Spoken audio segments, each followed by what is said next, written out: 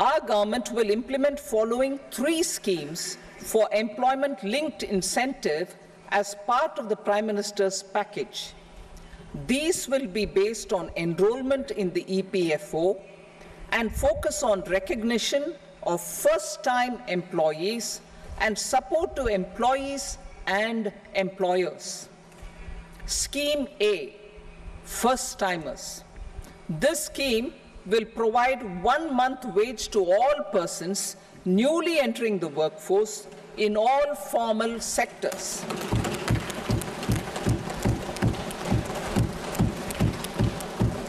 Direct benefit transfer of 1 month's salary in 3 installments to first-time employees as registered in the EPFO will be up to 15,000 rupees.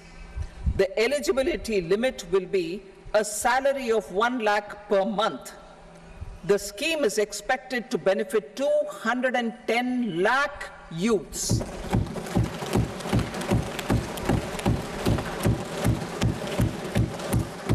Scheme B, job creation in manufacturing.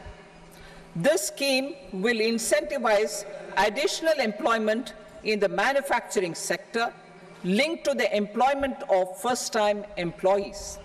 An incentive will be provided at specified scale directly both to the employee and the employer with respect to the EPFO contribution in the first 4 years of employment. The scheme is expected to benefit 30 lakh youth entering employment and their employers.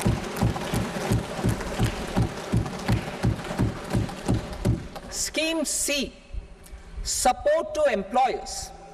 This employer-focused scheme will cover additional employment in all sectors. All additional employment within a salary of 1 lakh rupee per month will be counted. The government will reimburse to employers up to 3,000 rupees per month for 2 years towards the EPFO contribution for each additional employee. The scheme is expected to incentivize additional employment of 50 lakh persons.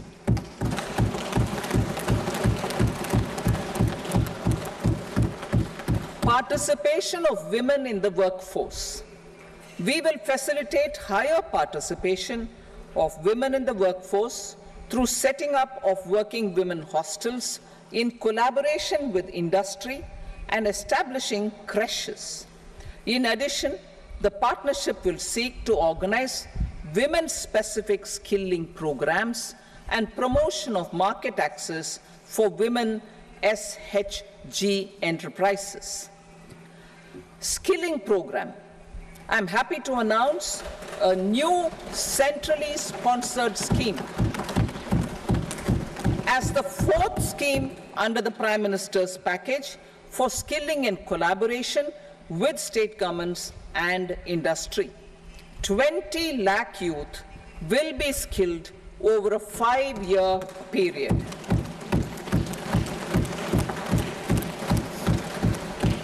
"1,000 industrial training institutes will be upgraded in hub and spoke arrangements with outcome orientation. Course content and design will be aligned to the skill needs of industry, and new courses will be introduced for emerging needs." Skilling loans. The model skill loan scheme will be revised to facilitate loans up to 7.5 lakh rupees with a guarantee from a government-promoted fund. This measure is expected to help 25,000 students every year.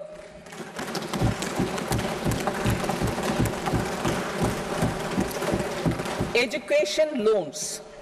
For helping our youth who have not been eligible for any benefit under government schemes and policies, I am happy to announce a financial support for loans up to 10 lakh rupees for higher education in domestic institutions.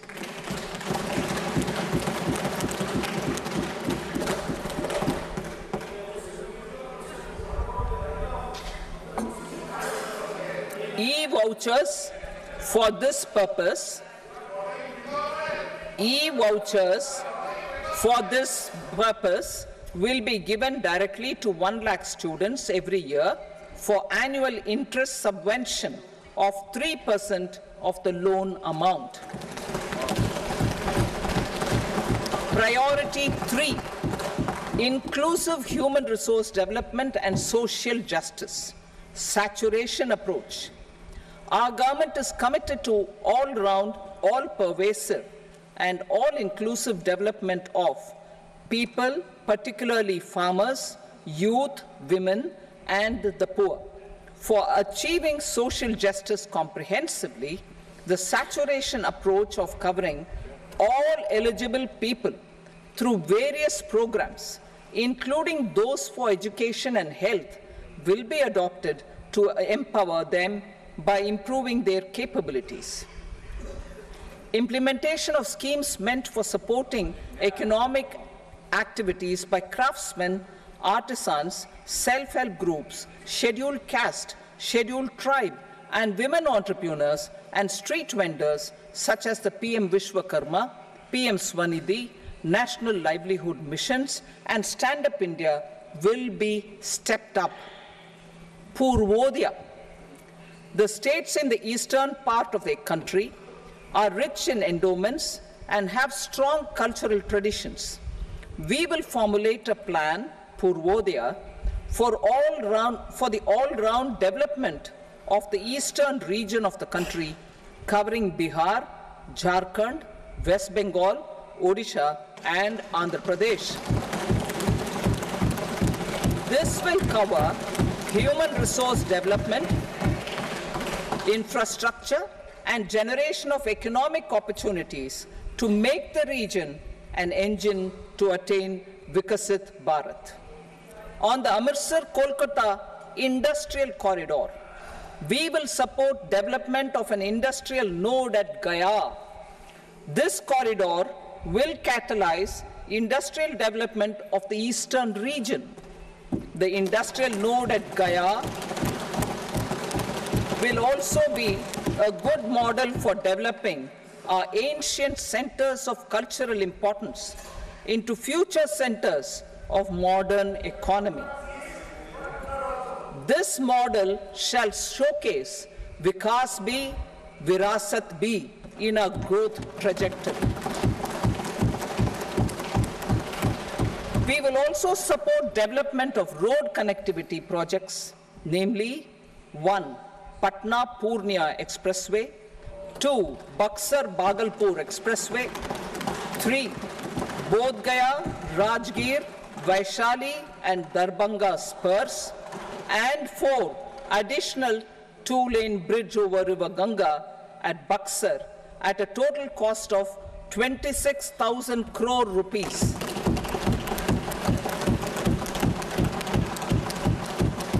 Power projects, including setting up of a new 2,400 megawatt power plant at Pir Painti, will be taken up at a cost of 21,400 crore rupees. New airports, medical colleges, and sports infrastructure in Bihar will be constructed.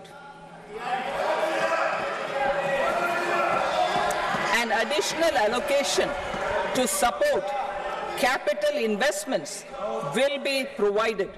The requests of Bihar government for external assistance from multilateral development banks will be expedited.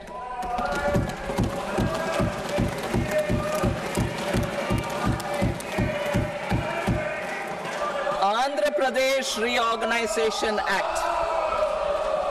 Our government has made concerted efforts to fulfill the commitments in Andhra Pradesh Reorganization Act.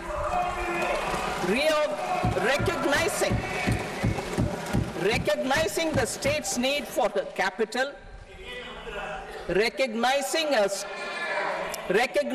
the state's need for a capital, we will facilitate special financial support through multilateral development agencies.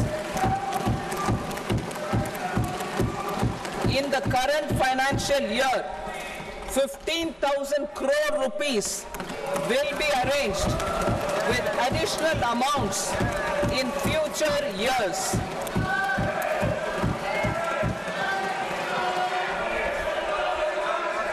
Our government is fully committed to financing and early completion of the Polavaram irrigation project, which is the lifeline for Andhra Pradesh and its farmers. This will facilitate our country's food security as well. Under the Act,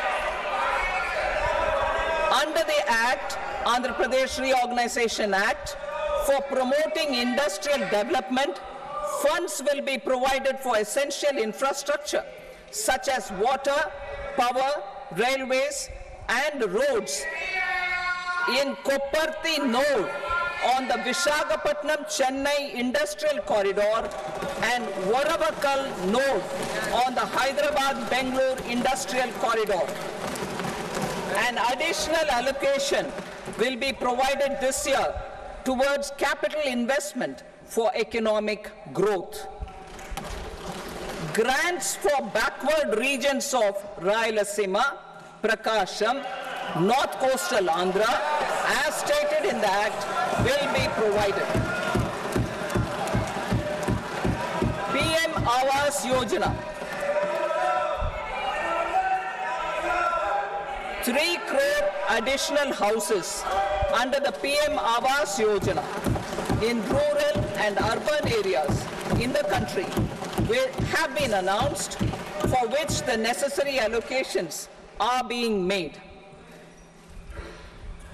Women-led development. For promoting women-led development, the budget carries an allocation of more than 3 lakh crore for schemes benefiting women and girls. This signals our government's commitment for enhancing women's role in economic development. Pradhan Mantri Janjatiya Unnat Gram Abhiyan. For improving the socio-economic condition of tribal communities, we will launch the Pradhan Mantri Janjatiya Unnat Gram Abhiyan by adopting saturation coverage for tribal families in tribal majority villages and aspirational districts.